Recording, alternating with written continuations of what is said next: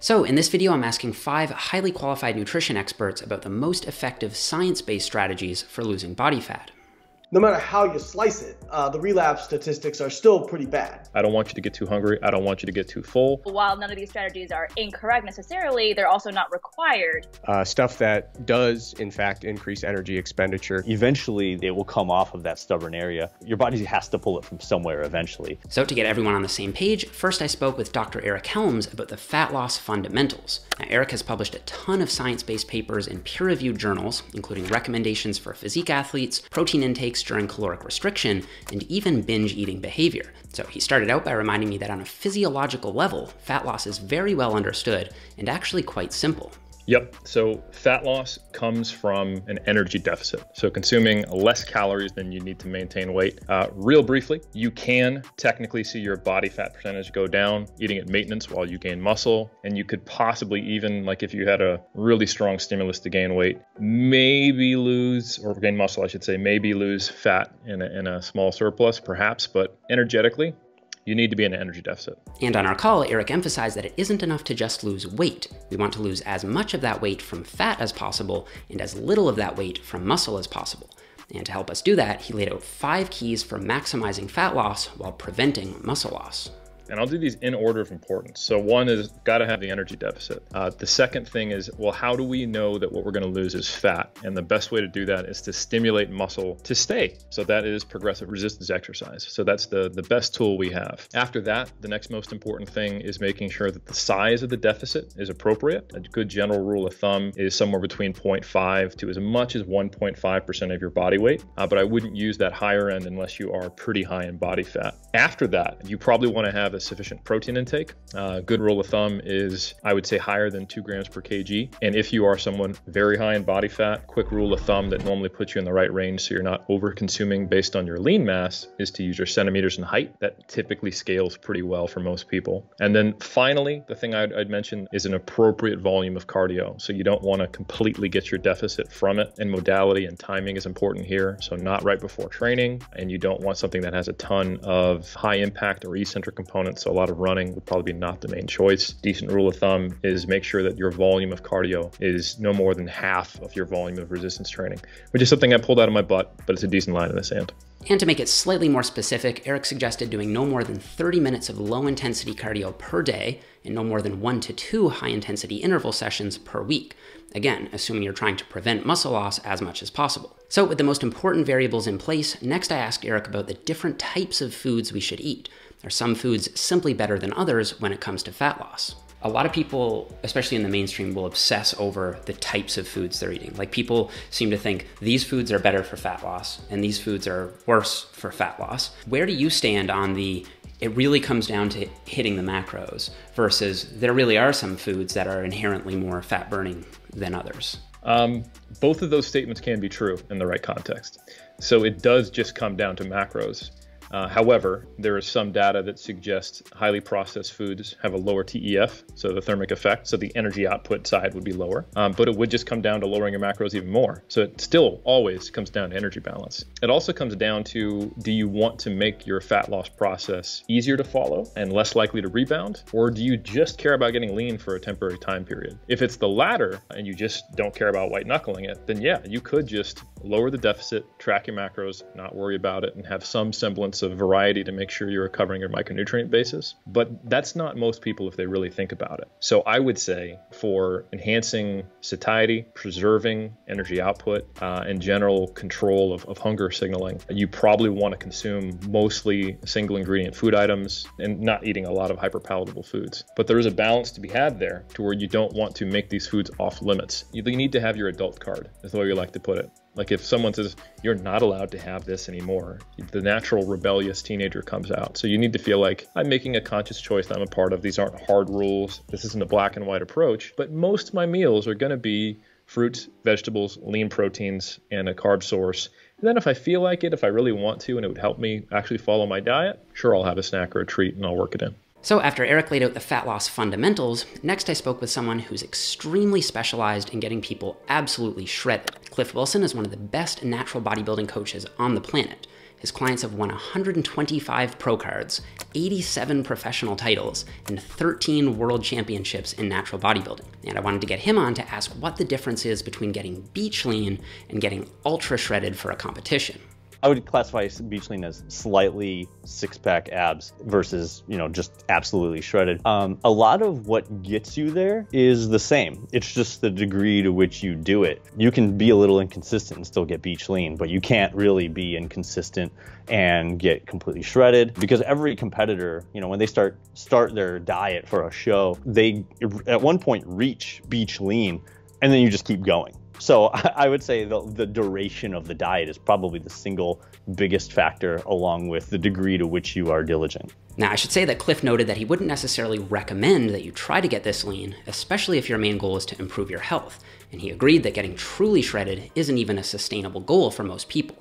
But I did find it interesting that even in these extreme cases of fat loss, it still ultimately just boils down to the same fundamental principles that Eric Helms laid out. You just push them a bit further and for longer. But one thing I was curious about was stubborn fat. Are there any tricks for losing that last bit of fat off body parts that just won't seem to let go?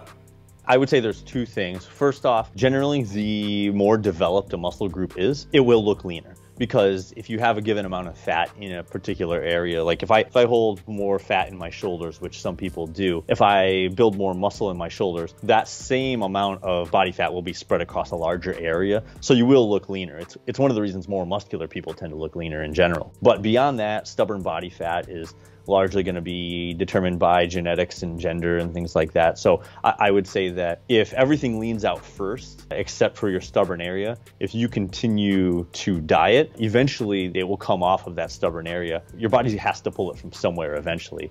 Right. One thing that I've noticed with this is sometimes you might have someone, let's just say it's a guy who just can't get the lower abs to show. Like there's just always a little bit of lower back fat that won't come off.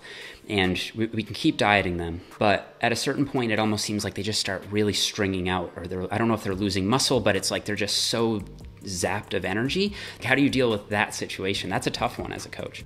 Usually what will happen is once you start to tap into that stubborn body fat, you've typically reached the point of significant discomfort. People who have gotten to that level for the first time, they're probably going to get a little bit stringier than somebody who's never gotten to that level, because at the risk of sounding, engaging in hyperbole, it's very traumatic to sometimes try to get that stubborn body fat off for the first time. Mm-hmm. And so you are almost bound to lose some muscle mass. You've probably seen this with competitors over the years, or even with yourself.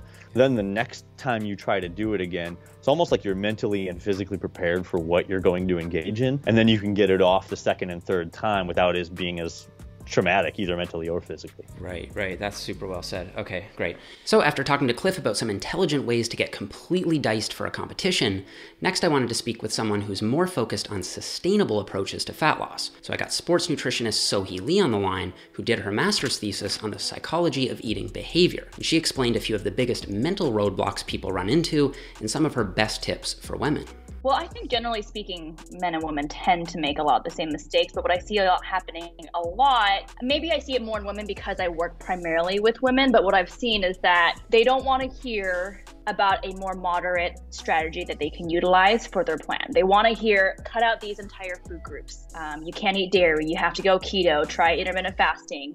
And as you know, while none of these strategies are incorrect necessarily, they're also not required in order to see fat loss progress. And I made this mistake to myself for many, many years, where I focused more on what I thought was the perfect plan on paper, but I didn't consider my current lifestyle and my current preferences and what would actually be feasible for me to consistently execute day after day after day. So what happened was very common, where you get very excited in the beginning. And this is a very common psychology mistake that people make, where they rely too much on motivation in the beginning. They underestimate how difficult some journey will actually be. And then 1 week in, 2 weeks in, 3 weeks in, they quit. And then they're on to the next thing, right? And I think we call it shiny object syndrome. So they're always looking for the next fad diet, the next cool thing that sounds interesting, rather than, oh, well, what tweaks can I make to my current lifestyle to nudge me in the right direction over time? And throughout our conversation, Sohee emphasized how important it is to create repeatable habits, so you don't need to be so reliant on self-control for every decision about food.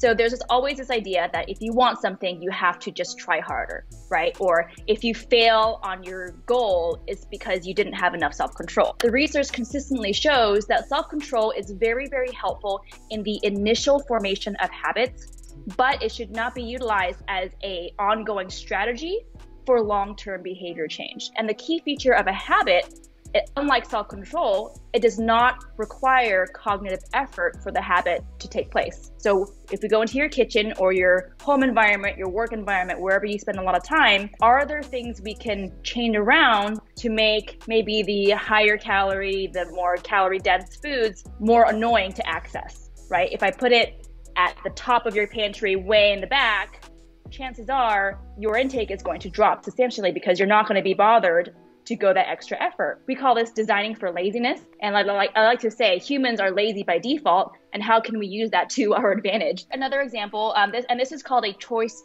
architecture intervention. Let's say you're at work, on your desk there's a clear bowl of, I don't know, M&Ms or Skittles or something, and within arm's reach, right? So it's visible, it's close, it's very easy to access. But if you were to, let's say, put the candy in an opaque container, or put a lid on it, or move it farther away, so I have to stand up and walk over, or simply put it in a drawer out of sight, my intake will drastically go down, again, without my really conscientiously realizing that it's happening. And many of the points Sohee made were supported on my next call with Dr. Layne Norton, who also has a competitive background, but has focused more of his published work lately toward understanding why well over half of diets fail, and what we can do to help people keep the weight off once they've lost it. There's no one diet that pops out as, hey, the Mediterranean diet was best, or hey, low carb was best, or hey, plant-based was best. Because if you equate them for calories, then all the diets do about the same. And a lot of that is that dietary adherence is pretty terrible across the board. No matter how you slice it, the relapse statistics are still pretty bad.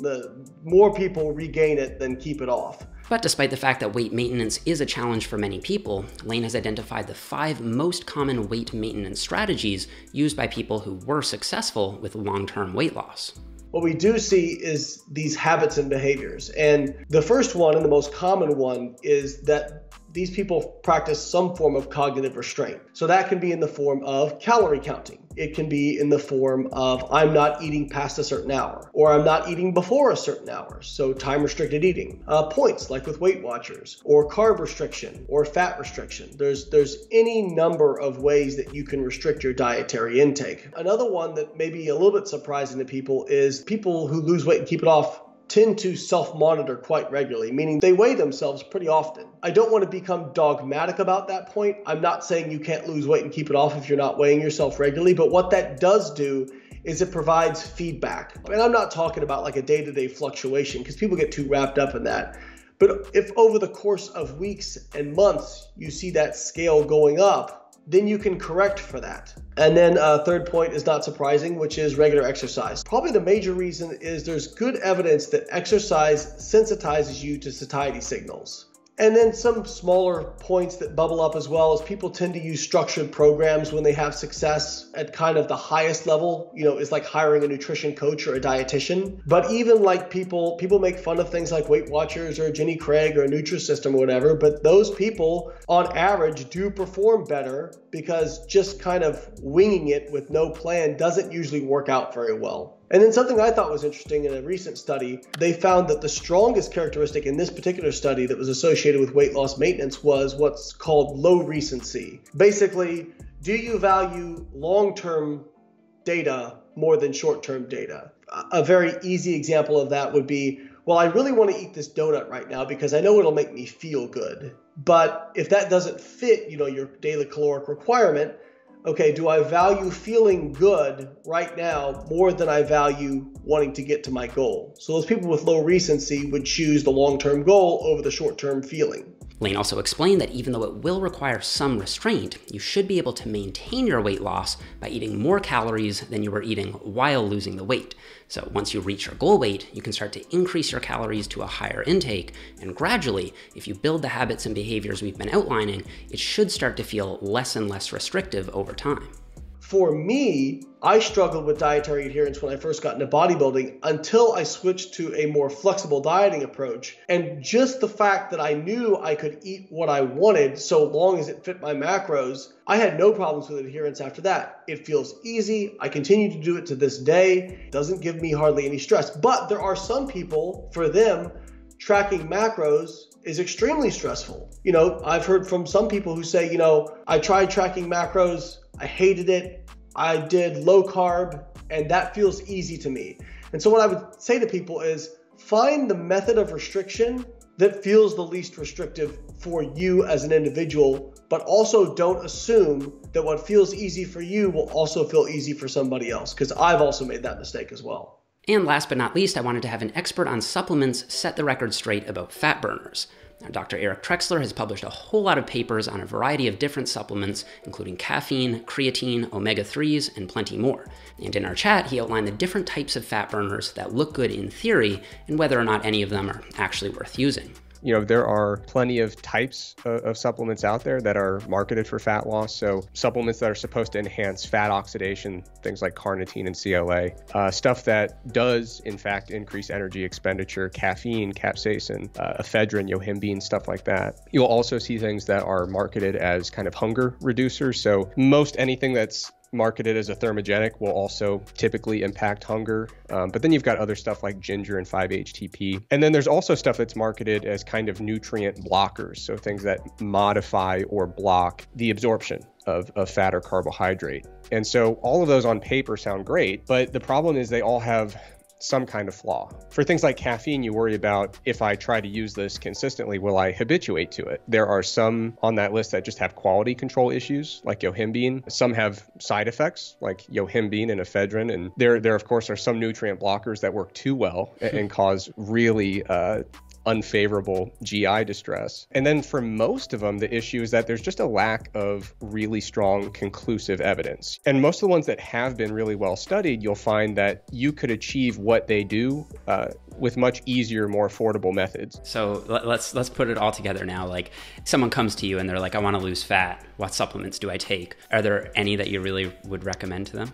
My recommendations would be the same for whether they're doing a fat loss phase or not. So I would still say, like, yeah, there are some supplements that can help you during your fat loss phase. They just don't cause fat loss, right? So things like creatine monohydrate, whey protein if you're not getting enough protein through your food, because high protein diets are fantastic for fat loss goals. When we're on a weight loss diet, sometimes it's hard. We'll restrict fat and it's hard to get essential fatty acids into the diet. And so fish oil could be a really good option there. There might be some vitamins or minerals that we're getting less of when we start reducing food intake. So it's another good reason why you might consider taking a multivitamin or even a vitamin D supplement as well. And before we wrap it up, I do want to direct you guys to a few things that I think you'll find helpful when it comes to your own fat loss plan. First, I've linked a few amazing resources that my guests have to offer down below, whether it be a tracking app, an ebook, or some other content. I also have an ebook called The Ultimate Guide to Body Recomposition, which outlines exactly how to set up your diet, whether your main goal is to lose fat, build muscle, or do both equally at the same time.